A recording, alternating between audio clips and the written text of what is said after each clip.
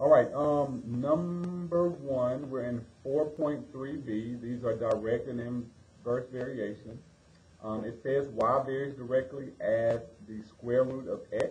Okay, so when we're given direct variation, okay, the equation is y equals k times x. This is the general form, okay? So it says y varies directly as the square root of x. They don't say anything about this k value, but you need to know that it's there. There's a constant always.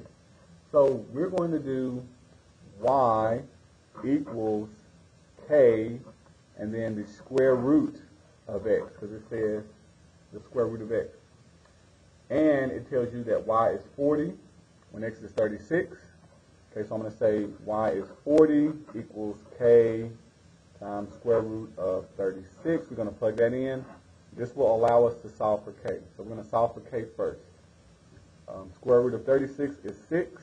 So I get that 40 is equal to 6k.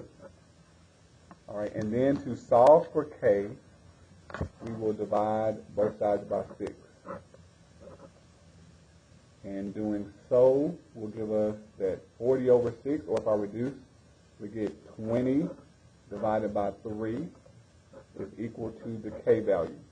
Okay, so I have figured out what k is. Now, we want to know what is the y value. So I want to know y equals what when x is 184.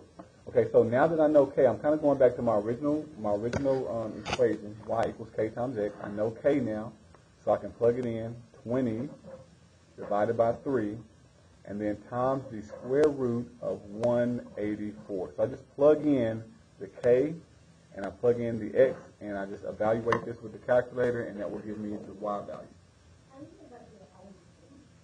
Just second mode will get you to the home screen. So I'm going to hit second mode to get back, and I'm going to type in this equation that we have just wrote, 20 divided by 3. So in parentheses, I'm going to do 20 divided by 3, and then times the square root of 184. And we want to round off to 2 decimal places, so we're going to say 90.43.